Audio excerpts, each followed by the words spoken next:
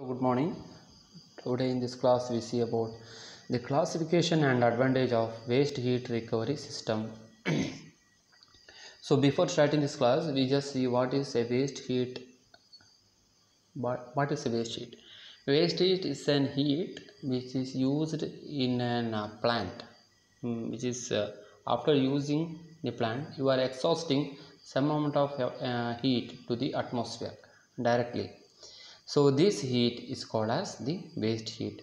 Waste heat is a heat which is generated in a process by way of fuel combustion or chemical reaction. Waste heat is dumped into the environment, even though it could still be reused for some useful and economic purpose. If some of this waste heat could be recovered, a considerable amount of primary fuel could be saved. That is, waste heat is an heat which is there as an exhaustible. So you can see here in this diagram,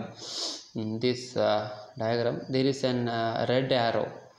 ഒരു red ആരോ നിങ്ങൾക്ക് ഒരു ഇതിൽ കാണുന്നില്ലേ? അപ്പോൾ ഇത് എന്താ വെച്ചാൽ ഒരു പ്രോസസ്സാണ്, ഒരു ജനറേറ്റർ സെറ്റാണ്. അപ്പോൾ ഈ ജനറേറ്റർ സെറ്റിൽ നിന്ന് കുറച്ച് വേസ്റ്റ് ഹീറ്റ് പുറത്തേക്ക് വന്നു.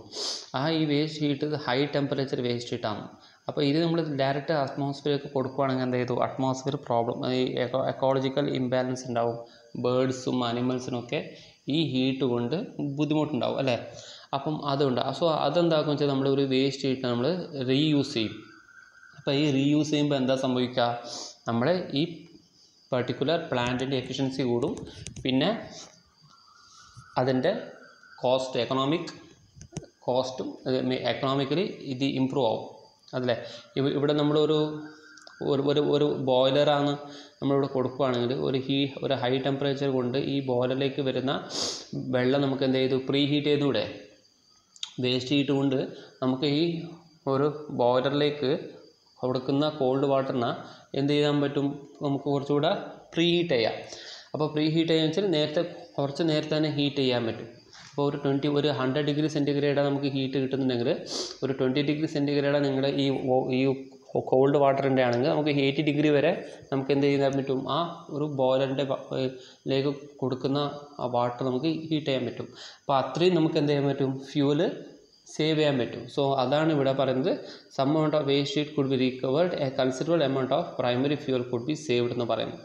So waste heat recovery system പറഞ്ഞാൽ ഒന്നുമില്ല, നിങ്ങൾ ഒരു പർട്ടിക്കുലർ പ്ലാന്റിൽ ഒരു എക്സോസ്റ്റിക് ഗ്യാസസ് വരും, വേസ്റ്റ് ഹീറ്റായിട്ട് വരും. ആ വേസ്റ്റ് ഹീറ്റ് നമ്മൾ റീയൂസ് ചെയ്തിട്ട് നമുക്ക് ആ പ്ലാന്റിൻ്റെ എഫിഷ്യൻസി കൂട്ടുക എന്നുള്ളതാണ്. നോക്കുക, ഇനി അടുത്ത സ്ലൈഡ് നോക്കുക, ഡീറ്റെയിലായിട്ട് എക്സ്പ്ലെയിൻ ചെയ്യുന്നുണ്ട്. ഇവിടെ സോഴ്സിൽ ഫ്യൂവലും റിന്യൂവബിൾസ് ഉണ്ട്. ഫ്യൂവൽ പറഞ്ഞാൽ നമുക്ക് എന്തൊക്കെയാണ് ഫ്യൂൽ ഉണ്ടാവുക? കോള്, ഓയിൽ അല്ലേ, CNG, അങ്ങനെ പല ഫ്യൂൾസ് ഉണ്ടാവും. ആ ഫ്യൂൾസ് കൊണ്ട് നമ്മൾ ഒരു തെർമൽ എനർജി പ്രൊഡ്യൂസ് ചെയ്തു. ആ തെർമൽ എനർജി നമ്മൾ either you can use to generate electricity or you can use to run A particular process. പ്രോസസ്സിൻ്റെ ഒരു എക്സാമ്പിൾ പറയുകയാണെങ്കിൽ ഫർണസ് എന്ന് പറയാം. ഫർണസ് എന്ത് ചെയ്തു? ഈ ഒരു ഹീറ്റ് എനർജിനെ ഡയറക്റ്റായിട്ട് നമുക്ക് ഒരു പർട്ടിക്കുലർ മെറ്റലിനെ മെൽറ്റ് ചെയ്യും. സോ ആ മെൽറ്റ് ചെയ്താലും അവിടെ എന്ത് ചെയ്തു? കുറച്ച് എമൗണ്ട് ഓഫ് വേസ്റ്റ് ഹീറ്റ് ഉണ്ടാവില്ലേ? ആ വേസ്റ്റ് ഉണ്ടാവും. സോ ഇവിടെ ഈ ഒരു പർട്ടിക്കുലർ ഇലക്ട്രിസിറ്റി ജനറേറ്റ് ചെയ്താലും ഒരു പർട്ടിക്കുലർ വേസ്റ്റ് ഉണ്ടാവും. ആ വേസ്റ്റ് നമ്മൾ എന്ത് ചെയ്തു? ഡയറക്റ്റായിട്ട് ഈ കൂളിംഗ് ടവറിലേക്ക് കൊടുത്തു. സോ ഇവിടെ നോക്കുക, ഇവിടെ ഒരിക്കലും വേസ്റ്റ് നമ്മൾ റീയൂസ് ചെയ്യുന്നില്ല, ഇത് ഡയറക്റ്റ്ലി കൂളിംഗ് ടവറിലേക്ക് കൊടുക്കുകയാണ്. കൂളിംഗ് ടവറിൽ നിന്ന് സറൗണ്ടിങ് അറ്റ്മോസ്ഫിയറിലേക്ക് നമ്മൾ സെൻഡ് ചെയ്യുകയാണ്. അപ്പോൾ ഇത് ആക്ച്വലി റെക്കമെൻഡഡ് അല്ല, ഈ ഒരു പ്രോസസ്സ് റെക്കമെൻഡഡ് അല്ല. ഇനി ഇവിടെ നോക്കുക, എനർജി ഫ്ലോ വിത്ത് waste heat recovery systems. So ഇവിടെ നോക്കിയാൽ മതി, source, fuel and renewable same തന്നെ. എനർജി, തെർമൽ എനർജി ഇതേപോലെ തന്നെ. ബോയിലറും കമ്പസ്റ്ററും ഹീറ്ററും. ബോയിലറിൻ്റെ കേസ് എടുക്കുകയാണെങ്കിൽ ഈ ബോയിലർ എന്ത് ചെയ്തു? ബോയിലർ നമ്മൾ ഈ കോൾഡ് വാട്ടർ നമ്മൾ സ്റ്റീമിലേക്ക് കൺവേർട്ട് ചെയ്യും. ആ സ്റ്റീം ആക്കിയ ശേഷം അത് സ്റ്റീം ടർബൈൻ റൺ ചെയ്ത് നമുക്ക് ഇലക്ട്രിസിറ്റി കിട്ടുമ്പോൾ after producing the electricity also there is some amount of waste steam is there. So this steam is being once again reused to preheat the boiler water. preheat the boiler water. So അങ്ങനെ നമ്മൾ ഈ waste heat നമുക്ക് process ആണെങ്കിൽ ഫർണൻസ് നമുക്ക് കിട്ടുന്ന waste heat നമുക്ക് എന്ത് ചെയ്തു പിന്നെ നമുക്ക് റീഹീറ്റ് ചെയ്ത് ഈ ഫർണൻസിലേക്ക് വരുന്ന കമ്പസ്റ്റബിൾ ഗ്യാസസിനെ ഒരിക്കൽ കൂടെ ഹീറ്റ് ചെയ്യാൻ പറ്റും. അതായത് ഫർണൻസിൻ്റെ ഉള്ളിൽ എന്തെങ്കിലും ഒരു വാട്ടർ കണ്ടോ, ഫർണൻസിൻ്റെ ഉള്ളിൽ വല്ല മോയ്സ്ചറോ അങ്ങനെ എന്തെങ്കിലും ഉണ്ടെങ്കിൽ നമുക്കത് പിന്നെയും നമുക്ക് ഫർണൻസിൻ്റെ എഫിഷ്യൻസി ഇൻക്രീസ് ചെയ്യാൻ പറ്റും. ഓക്കെ, അത് ഡിക്രീസ് ചെയ്തുകൊണ്ട് നമുക്ക് ഫർണൻസിൻ്റെ എഫിഷ്യൻസി ഇൻക്രീസ് ചെയ്യാം. സോ ഇതാണ് ഇവിടെ വേസ്റ്റ് ഹീറ്റ് കൊണ്ട് മെയിനായിട്ട് ഉദ്ദേശിക്കുന്നത്. വേസ്റ്റ് ഹീറ്റ് എന്ന് വെച്ചാൽ നമുക്ക് ഈ ഇലക്ട്രിസിറ്റിയും പ്രോസസ്സും വരുന്ന എക്സോസ്റ്റബിളായിട്ട് വരുന്ന വേസ്റ്റ് ഹീറ്റിനെ നമുക്കെന്ത് റീയൂസ് ചെയ്തിട്ട് അതാണ് ആ റീയൂസ് തന്നെയാണ് റിക്കവറി എന്ന് പറയുന്നത്. റിക്കവർ ചെയ്തിട്ട് നമുക്ക് കിട്ടുന്ന ആ വേസ്റ്റ് ഹീറ്റ് ഇവിടെ നോക്കിയാൽ മതി. ഇവിടെ വരുന്ന വേസ്റ്റ് ഹീറ്റിൻ്റെ ടെമ്പറേച്ചർ വളരെ കുറവായിരിക്കും. അതായത് ഒരു 100 ഡിഗ്രി സെൻറ്റിഗ്രേഡാണ് ഇവിടെ കിട്ടുന്നുണ്ടെങ്കിൽ ഇവിടെ അത് കിട്ടുന്നത് ഒരു 30 to 40 ഡിഗ്രി സെൻറ്റിഗ്രേഡ് ആയിരിക്കും. അത് 60 ഡിഗ്രി സെൻറ്റിഗ്രേഡ് വരെ ഹീറ്റ് നമ്മൾ എന്ത് ചെയ്തു യൂസ് ചെയ്തു ഇവിടെ. ഓക്കെ, അപ്പോൾ നമുക്ക് പിന്നെ നമുക്ക് ഇവിടെ കൂളിംഗ് ചെയ്യുന്നത് വളരെ എളുപ്പമായി. പിന്നെ അത് ഡയറക്റ്റായിട്ട് സറൗണ്ടിങ് അറ്റ്മോസ്ഫിയറിക് എയറിലേക്ക് കൂടെ ഇത് സെൻഡ് ചെയ്യാൻ പറ്റും. ഓക്കെ, പിന്നെ നെക്സ്റ്റ് നമുക്ക് നോക്കാം. നെക്സ്റ്റ് നോക്കുന്നത് എന്തൊക്കെയാണ് സോഴ്സസാണ് വേസ്റ്റ് ഹീറ്റിന്. ഇത് നിങ്ങൾക്ക് അറിയാൻ പറ്റും. Sources of waste heat is hot exhaust gas. അത് ഒരു പർട്ടിക്കുലർ കമ്പഷൻ ചെയ്യുമ്പം നമുക്ക് എക്സോസ്റ്റ് ആയിട്ട് കിട്ടുന്നതാണ് ഗ്യാസസ് ആൻഡ് എഫ്ലുവൻസ് എന്ന് വെച്ചാൽ സേ ഫോർ കെമിക്കൽ ഇൻഡസ്ട്രീസിൻ്റെ കാര്യത്തിൽ എടുക്കുകയാണെങ്കിൽ നമുക്കതിൻ്റെ ഒരു പ്രോസസ്സൊക്കെ നടത്തിയിട്ട് നമുക്ക് കിട്ടുന്നത് ഒരു ലിക്വിഡ് രീതിയിലായിരിക്കും. ലിക്വിഡ് വേസ്റ്റേജ് ആയിരിക്കും, സീവേജ് ഡിസ്ചാർജ്. അപ്പോൾ അതെന്ത് ചെയ്യും, അത് നമ്മൾ ഡയറക്റ്റായിട്ട് റിവറിലേക്ക് ഡിസ്ചാർജ് ചെയ്യും. ഇപ്പം സർക്കാർ ഒരു നിയമം കൊണ്ടുവന്നിട്ടുണ്ട്. എന്ന് വെച്ചാൽ ഈ എഫ്ലുവൻസിനെ ഡയറക്റ്റായിട്ട് ഡിസ്ചാർജ് ചെയ്യാൻ പാടില്ല. എഫ്ലുവൻസിനെ നല്ല രീതിയിൽ പ്രോസസ്സ് ചെയ്തിട്ട് അത് അറ്റ്മോസ്ഫിയറിന് ഒരു തരത്തിലുള്ള ബുദ്ധിമുട്ടുണ്ടാക്കാത്ത രീതിയിലുള്ള എഫ്ലുവൻസ് മാത്രമേ ഡിസ്ചാർജ് ചെയ്യാൻ പാടുള്ളൂ. സോ അങ്ങനെ ഉണ്ടാകുമ്പോൾ എന്ത് ചെയ്യുകയെന്ന് വെച്ചാൽ ഈ എഫ്ലുവൻസിന് വേണം നമുക്ക് റീയൂസ് ചെയ്യാൻ പറ്റും. അതായത് വേസ്റ്റ് ഹീറ്റ് റിക്കവറിലേക്ക് സപ്ലൈ ചെയ്യാൻ പറ്റും. സോ ഇതൊക്കെ ഒരു സോഴ്സസ് ആണ്. പിന്നെ next one hot stream needed for cooling.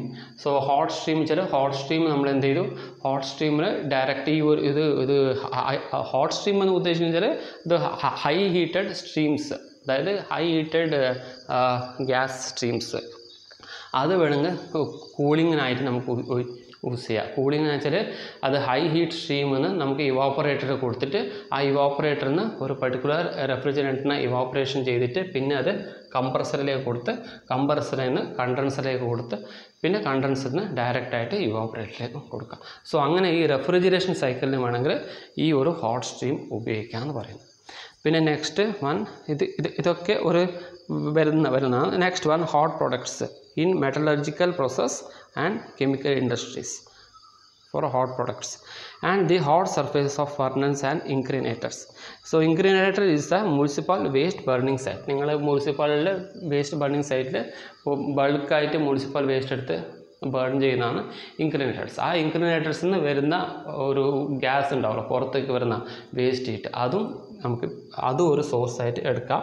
പിന്നെ ഹോട്ട് സർഫേസ് ഓഫ് ഫർണൻസിൻ്റെ ഉള്ളിൽ കൂടെ ഒരു പർട്ടിക്കുലർ മെറ്റൽ ഓർ കടത്തി വിട്ട് ഞാൻ PPT കാണിച്ചിരുന്നു. ആ മെറ്റൽ ഓറിന് ഡയറക്റ്റായിട്ട് ഒരു ഹീറ്റ് ചെയ്ത ശേഷം ഫർണസിൻ്റെ പുറത്തേക്ക് കൂടെ വരുന്ന ഒരു heat source. So hot surface ആ ഫർണസ് എപ്പോഴും ഹീറ്റ് ചെയ്തുകൊണ്ട് ഫർണസിൻ്റെ സർഫേസിൻ്റെ കൂടെ വേണമെങ്കിൽ നമുക്ക് നോർമൽ എയർ കടത്തി വിട്ട് കഴിഞ്ഞാൽ ആ നോർമൽ ഒരു 30 ഡിഗ്രി സെൻറ്റിഗ്രേഡ് എയർ നമുക്ക് വേണമെങ്കിൽ 70 ഡിഗ്രി സെൻറ്റിഗ്രേഡ് ആക്കി മാറ്റാൻ പറ്റും. So these are all the sources of waste heat. Now we see what are the factors which affect the waste heat.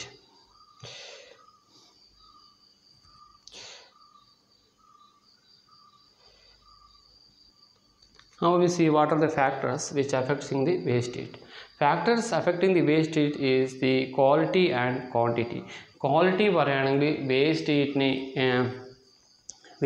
it is a usefulness of waste heat is called as the quality, and quantity is the heat content, is a measure of how much energy is contained in a waste heat stream.